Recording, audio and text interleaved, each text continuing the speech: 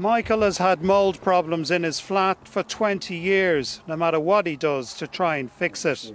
Washed it with bleach, painted it, just keep cleaning it, as much as it just keeps coming back and back. Like the kitchen, where it's coming back again after being painted only there at Christmas. Now the bathroom is the very same.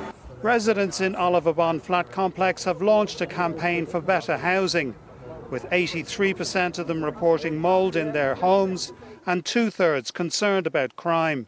We've been listening to this for 10 years. Now they're saying it's going to take another 4 years for it to start and then 15 years for it to complete. People can't live in the conditions that our basic human rights are not being met in the conditions that we're living in. So people can't wait for that length of time to get their houses up to standard. Experts say the conditions that some people are living in are unacceptable.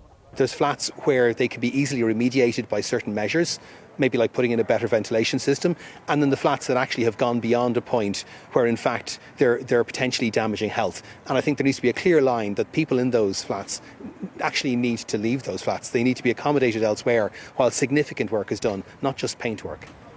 Dublin City Council says the regeneration of Oliver Bond is a priority and that interim works will resume once Level 5 restrictions are lifted. John Kilrain, RTE News, Dublin.